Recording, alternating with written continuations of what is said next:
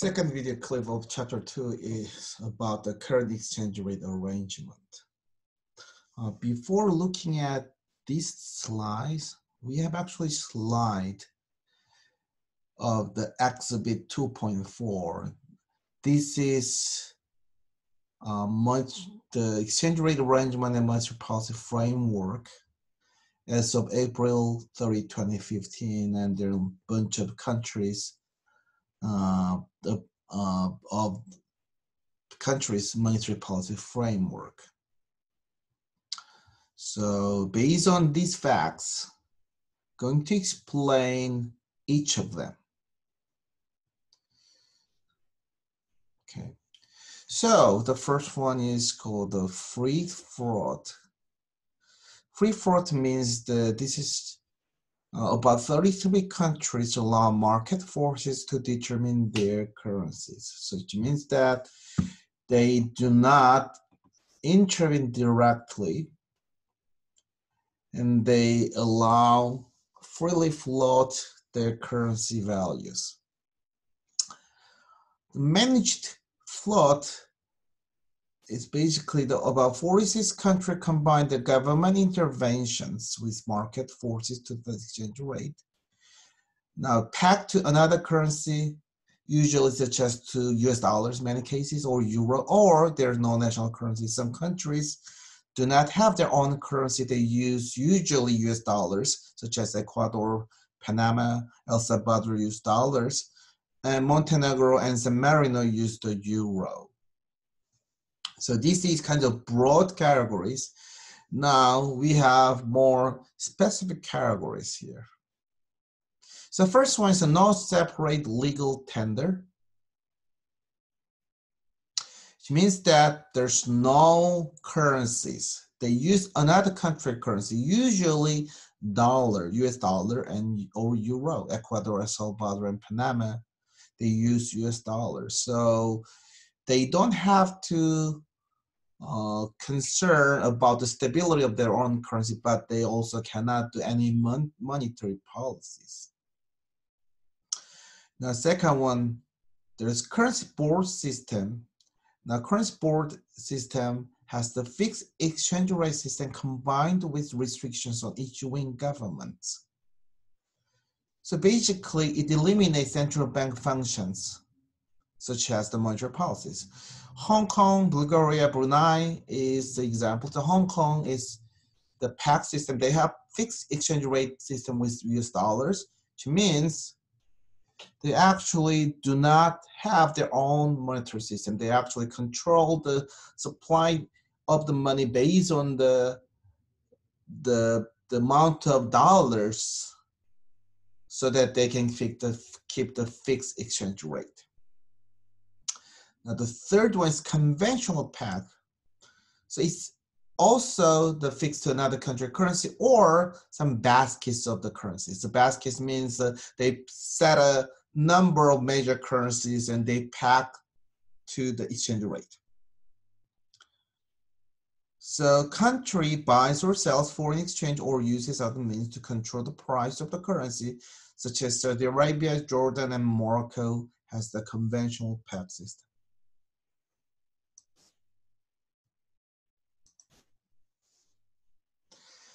Stabilized arrangement is the spot market exchange rate that remains within margin of 2% of 6 months or more and is not floating. So Angola, Cambodia, Singapore, Lebanon, these countries, they set the 2% limit margins for 6 months and then they do not float anymore.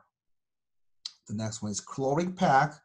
So like the conventional peg, the cloring peg is just a small amount at a fixed rate of changes or in response to change in macro indicators. So Bolivia, Iraq, Honduras, Nicaragua are the countries that use a cloring peg. So it's basically also the fixed exchange rate system based on the amount of the dollars usually, and it's very similar to conventional peg.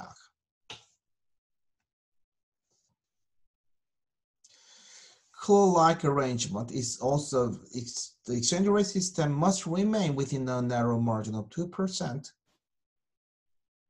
So for 6 months, an exchange rate arrangement cannot be considered as floating. This is not floating system again. Ethiopia, China, Croatia is peg-like arrangement, and they have kinds of minimum change, and they try to stabilize the exchange rate. Now, peg exchange rate within horizontal band is also the value of currency is maintained within certain margin, at least 1 plus minus 1% around the fixed central rate. So they change it, but margin is very small. The maximum probably, the margin between the maximum minimum value of exchange rate is 2%. Tonga is one example. And other managed arrangement is kinds of the residuals and is when the exchange rate arrangement does not meet the criteria, any other categories. So Algeria, Nigeria, Malaysia, they actually, frequently change the system, such as the Malaysia used to use the fixed and then they changed the floating, they changed the pack, so we cannot categorize that, but they mention it. So these are the countries that use actually fixed exchange rate, and many countries actually manage their exchange rate within certain range, sometimes just to fix it. The major reason is they try to stabilize their currencies. They do not want to have the volatility, and these countries usually are less developed. There are countries that actually, it's not really developed country, but well-developed country or quite developing country, but non-major countries like that is already developed.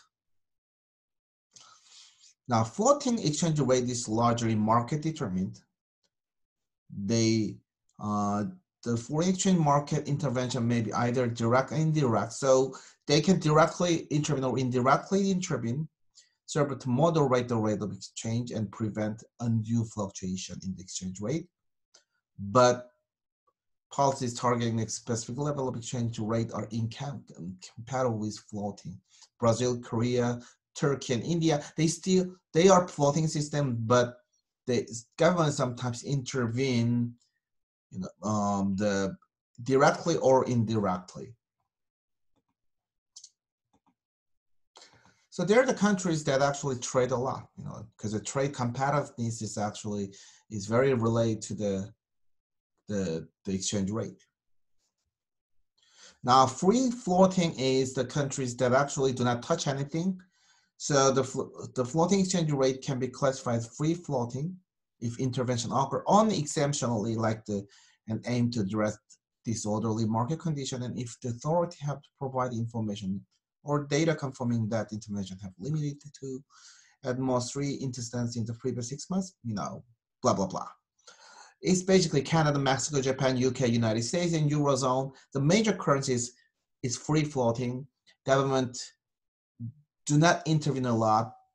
Their intervention is very limited, so that we can actually trust the exchange rate. And that's why these currencies can be kinds of the major currencies. Like, I don't think the Mexican peso is not major currency, but besides, like Japanese yen, UK sterling, like the US dollar, euro, even Canadian dollars are kinds of the major currencies.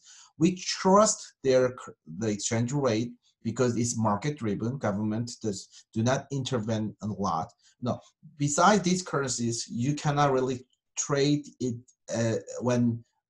you cannot use it as a base currency, because the sole governments like such as the Brazilian government, Indian government, Korean governments intervene, even though they keep the floating system, they basically intervene even indirectly to change the exchange rate. Sometimes we are suspecting that they manipulate their exchange rate, which increase the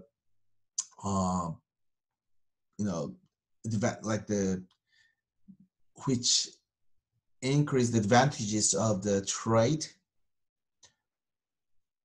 But sometimes if you do not like you try to intervene too much, then the problem is it's very weak against the hedge fund attack.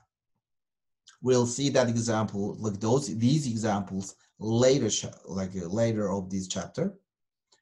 And if you keep the market just freely, then market actually protect against these kinds of hedging funds attack. But if government intervene quite often and try to manipulate or try to decide certain level of the exchange rate, then they actually have to use a lot of money to keep it.